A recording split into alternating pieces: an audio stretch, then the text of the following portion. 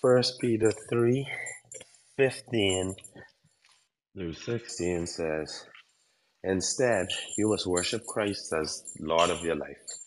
And if someone asks about your hope as a believer, always be ready to explain it.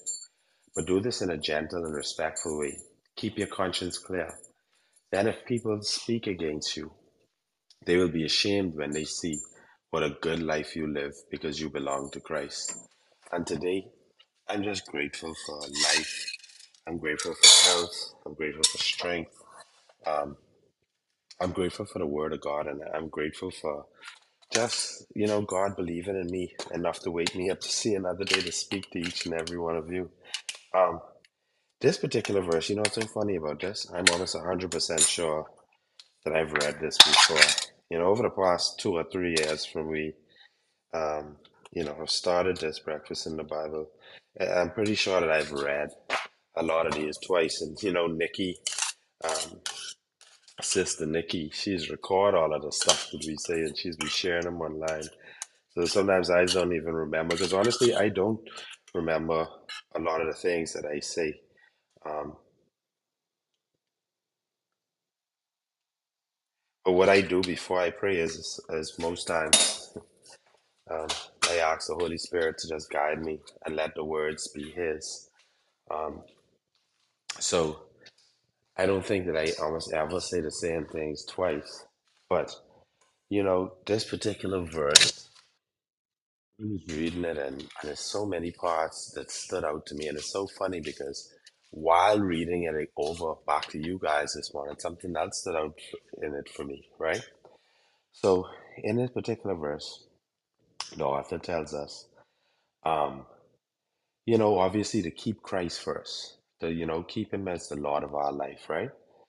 And he says this. He says, and if someone asks about your hope as a believer, always be ready to explain it, but do this in a gentle and respectful way. And you know why that's so important to do that? To obviously, if someone asks you about your faith, you want to do it in a gentle and respectful way. But what caught me when he said that, this when I reread it this morning, right, is where he says afterwards, he says, keep your conscience clear. Then, if people speak against you, they will be ashamed when they see what a good life you live because you belong to Christ. See, because what the author was doing here was this, he's giving us room for error. A lot of times, being a Christian, um, we tend to, and we're guilty of this. Ain't none of us missed the mark with this, but we tend to be so strong in our conviction of our faith that because we know the truth, that we don't allow room for error, right? And we already have an image to upkeep because, if we say that we Christians and we live a Christ-like life, people are going to always hold us to those standards, you know?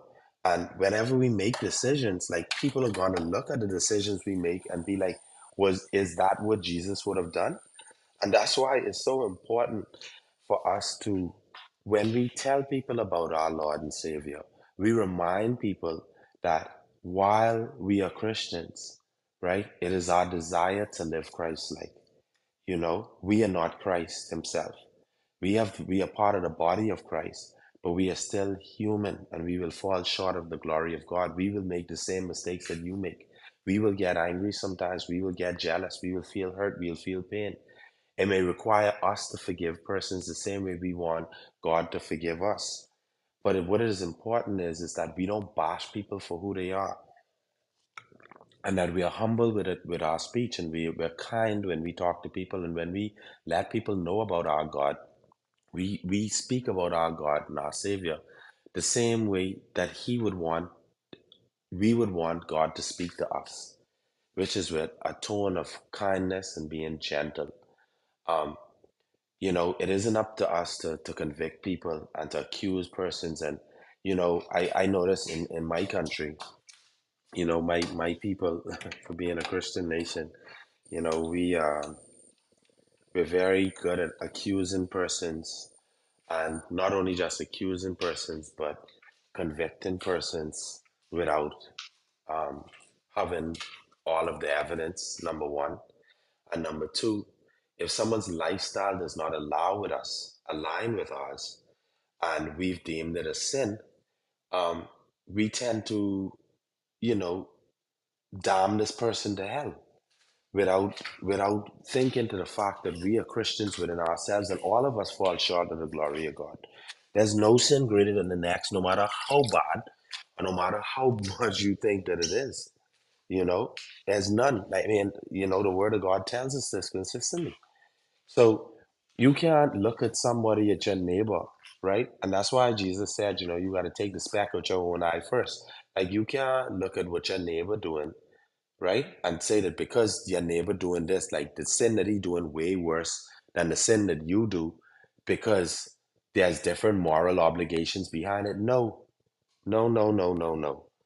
Every single one of them is what could lead you into damnation. There isn't one greater than the next because sin is sin and sin is spiraled out of control. Whether or not there's sin further down the mountain from from going or bigger in your eyesight, bigger and faster going down the mountain, it don't matter because if you can still consistently live in your life in sin, you rolling down the same mountain as him. And it ain't up to you to judge him. So you should be very careful with how you condemn people, and not just in your condemnation, in about when you telling people about you being a believer. Because the way that you tell persons that, one day that could come back to haunt you, meaning you didn't give persons that room for error for yourself when you was trying to convict them for who they are. So I just want everyone to go into this weekend, prayed up, you know, obviously keep your eyes focused on Jesus and keep your heart open to live like Jesus. And when you speak to people and when you interact with people, you remain kind and you think to yourself that, what would Jesus do? How would Jesus approach this situation? How, how would he be with me? So thank you everyone for the opportunity to speak. I'm Kerry and I relinquish my mic.